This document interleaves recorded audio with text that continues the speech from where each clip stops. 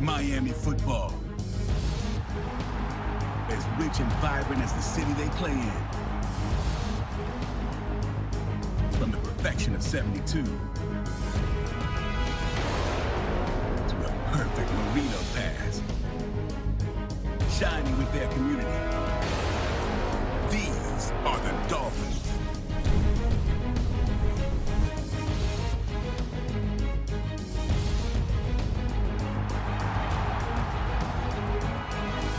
In New Orleans, football is a celebration.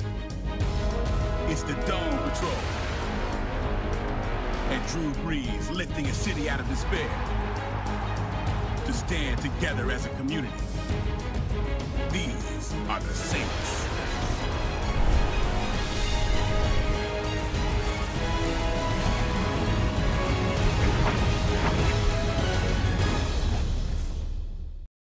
Hey, what is going on, guys? T.Sports15 here, and today we have another episode of the Miami Dolphins Connected Franchise Owner Mode here in Madden NFL 25. So here, this is going to be Week 4 action. We are 2-1 after beating the Cleveland Browns Week 1, losing to the Colts Week 2, and then beating the Falcons in a big upset in Week 3. Now we are taking on the Saints. They are 1-2 after winning 1 and losing 2. So we have a chance to move to 3-1, which would be a great start for the Miami Dolphins. But right here, Moore is going to take this one for a big gain after catching that on the curl route and then breaking away and getting a lot of yardage. So here, Drew Brees is going to find Moore again, and that will get them on the board here early. On their first drive, they score a touchdown, and we are already down. We get the ball on our first drive with about 5 minutes left in the first quarter.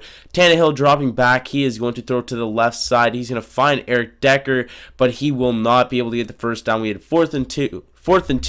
We kicked it away. They get the ball back with good field position on their own 43. They're going to go with the screenplay here to Pierre Thomas, and he's going to get down to about the 35 with that first down catch and his first catch of the game. So they're having a good start to the game. We are definitely not. So Drew Brees dropping back here. He is going to find Jimmy Graham out of the backfield, and he is going to get down all the way to the 2-yard line. So they have a chance to put up another score here.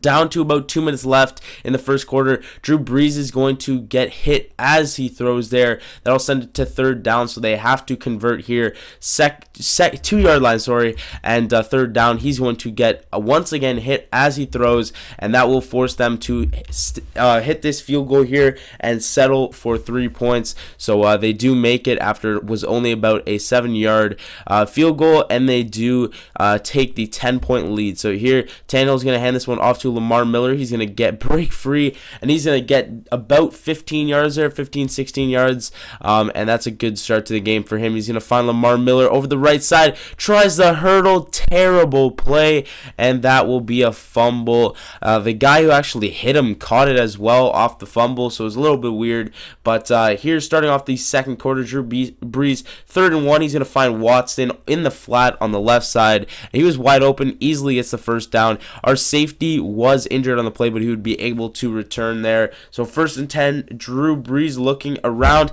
and this one is going to be picked off by Taylor, and that will get us the ball back. One more thing I had to point out, if you guys haven't noticed already, in the last episode, Mike Wallace was injured as Tannehill does get sacked there for a pretty big loss by Butler. But in the last episode, Mike Wallace was injured. He's going to be out this week and 3 or 4 more, depending on how severe, how things play out. So 3 or 4 more weeks after this. So we went out, and I didn't want to trade for any more wide receivers because we do have some pretty good depth, but I wanted to get a few more guys in the mix with a little bit more goodness or like better overall and stuff. So we went out and we signed Randy Moss and Brandon Lloyd. So 2 pretty big signings. So here we go. We're down to their 22-yard line. 1st and 10, Tannehill dropping back. He's going to find Eric Decker over the left side, who is going to fumble, and that will be our team's 2nd fumble of the day.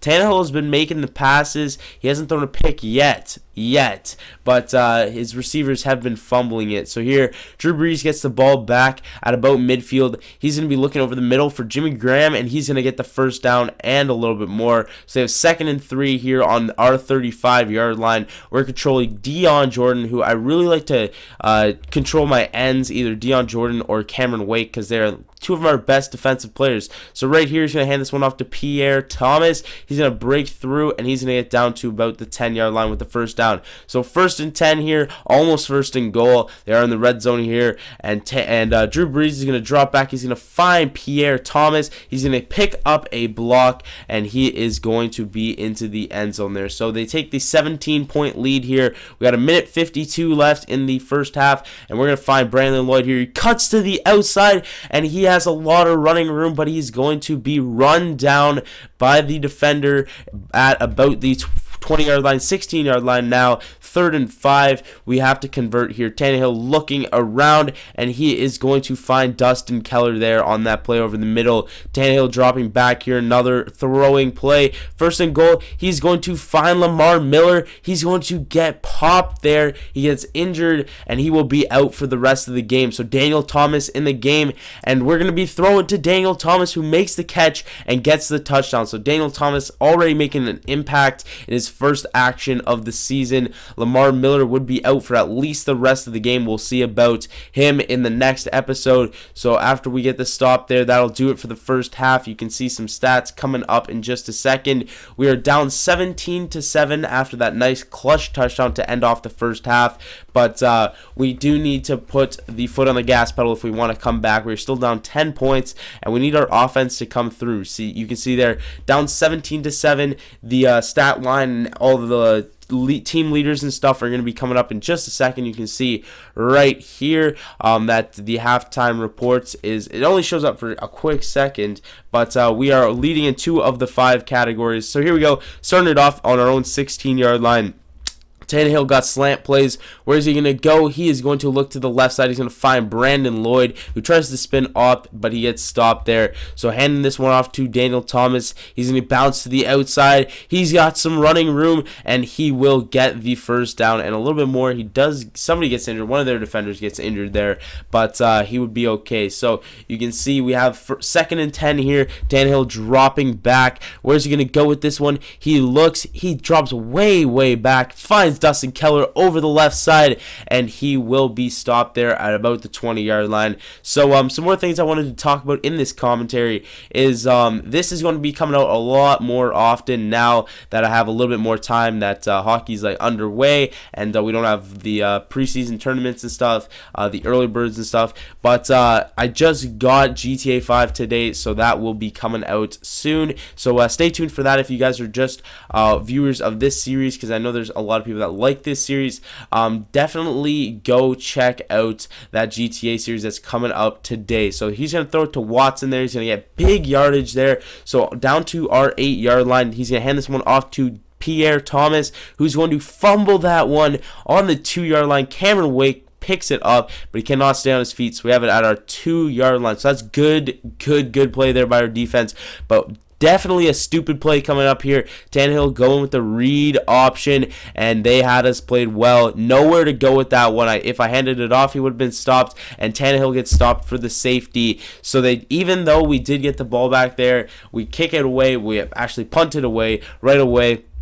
So Drew Brees looking around on our 43-yard line. He's going to find Graham there over the right side. We're getting near the end of the third quarter. 1st and 10 now in the red zone, and Drew Brees is going to have about 1:40 left in the third quarter. He's going to find Colston over the right side, and that'll get them to 2nd and goal here on the 4-yard line. I formation for Pierre Thomas. He's going to pitch this one out. He picks up a block, and he will be in to the end zone untouched, and they expand their lead to a 15-point lead. Now up 25-10. They want to go for 2, so it'll make it a 2 touchdowns and a field goal for us to just tie it up. Drew Brees looking around, and he is going to get sacked by Cameron Wake, his first sack of the game, and that will get us, hold us within 15 points. So Tannehill looking around now that we're down 15. He's going to try to throw it to the left side, try to find Eric Decker. Lewis picks it off, and he will take that one down to about the 11. So nearing the end of the third quarter, they already have the ball back, and we need a big stop here, but he's going to find Jimmy Graham over the middle. That'll be another touchdown, and they take the 22-point lead after kicking the extra point. Tannehill back on offense, our own 18-yard line. He's going to look deep, right side. Eric Decker finds a man, and he will get us down to the 25-yard line or something.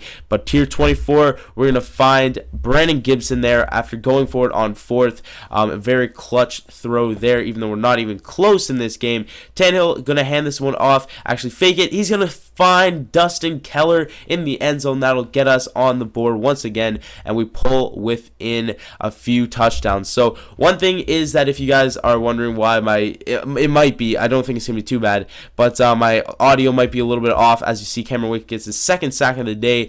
My audio might be a little bit off because my preview screen is a little bit delayed. So here we go. We got 1st and 10 here down at their 30-yard line. Tannehill looking around, and he is going to find Eric Decker, who breaks away, and he gets into the end zone. So that'll bring us within a touchdown and the 2-point converts. If we can do it, we are now within 8 points. So he's going to hand this one off to Pierre Thomas, who's going to get the first down, but we still have our 3 timeouts. We use one there, so we need a big stop here. 3rd and 11. We need a big stop here. He's going to hand this one off to Pierre Thomas, who's going to get a few blocks, and he gets the first down, and that will do it for this ball game, guys. We do go on to lose. It was a pretty close game after a nice comeback at the end, so you can stick around for the box scores at the end. The player of the game was Drew Brees, and there should be some more of this series coming out a little bit later in the week. So that was week 4. We moved to 2-2. The Saints moved to 2-2 as well. Lamar Miller is going to be out for about 5 to 8 weeks, so he's going to be out for a little bit. We're going to play with Daniel Thomas for the next little while. We're not going to be making an acquisition. I might go for a free agent halfback. I think McGahee's out there and Turner. So let me know who you guys think I should go for if we do want to go that route. But I think we should just roll with Daniel Thomas until Lamar Miller gets back, and then he'll have his starting role back once he does get back. So you can see the stat line on the way out. There's the player of the game, that play there to the right side on that curl route. So once again, guys, if you guys do like GTA, go check out that series that's going to be starting up later today. So thank you guys for watching. I will see you guys in the next one. Peace.